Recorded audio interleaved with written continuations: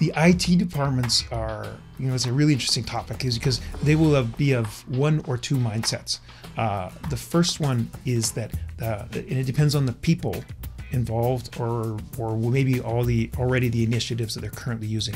So IT will be in one of two camps. The first one is it completely pro-cloud. So we have a lot of IT people that understand the benefits of cloud and are actively moving applications and data storage and things like that to the cloud. So they're being proactive. They're aware of what current technology trends. They're seeing what the big companies are doing. You think about the cloud as the benefits for a small, medium-sized business.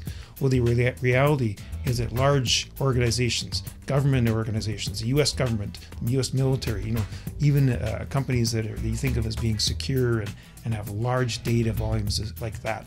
Those are the ones that are really driving a lot of the innovation for cloud and have been some of the early adopters. So the issue of security and performance, those issues around the cloud are well behind us at this time.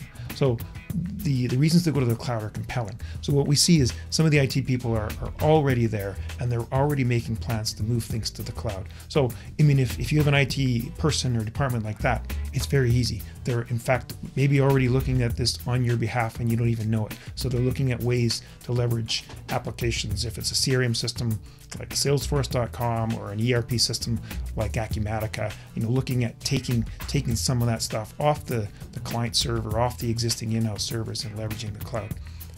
However, frankly, there are still a lot of other IT people that are not there. They see the cloud as a threat. They may still have existing whole bank of servers and lots of in-house storage and client server applications and using network shares and things like that on local networks and things like that. Now again, there's lots of reasons that that's the right solution for many IT departments. But what you still do find is a lot of people are territorial like that. So if you have IT departments like that, they may get their guard up and be not too interested in you looking at cloud applications. But the reality of the cloud evolution is that it kind of started there, where the IT departments really had their territory and they wanted to keep things the way they were. But what the interesting thing is that cloud applications are typically driven by senior executives or stakeholders all over the place throughout the organization that maybe wanted a better place to store information, or they wanted to implement a CRM system such as a Salesforce system or Sugar CRM, something like that was outside of the corporate standard. But what they did, pulled out a credit card, signed up for a free trial, and started doing this completely outside of IT. And the reality is that's where a lot of the cloud initiatives have started. And lo and behold, you got these rogue sales users. They're using these cloud-based CRM systems that start using it.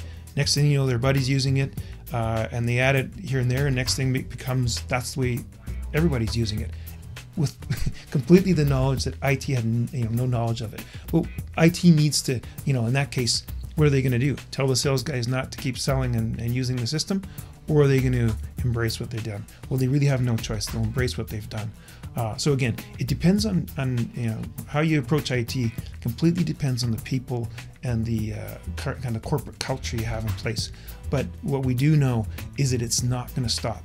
The cloud evolution, cloud adoption is going to happen, whether it's pushed or driven by IT, or whether it's pushed or driven by the business, whether that's the executives, sales, operations, anywhere. So it's continuing to drive, and the reason is it's more efficient. You can get more done for less, and everyone can be a little bit more efficient in what they need to do every day.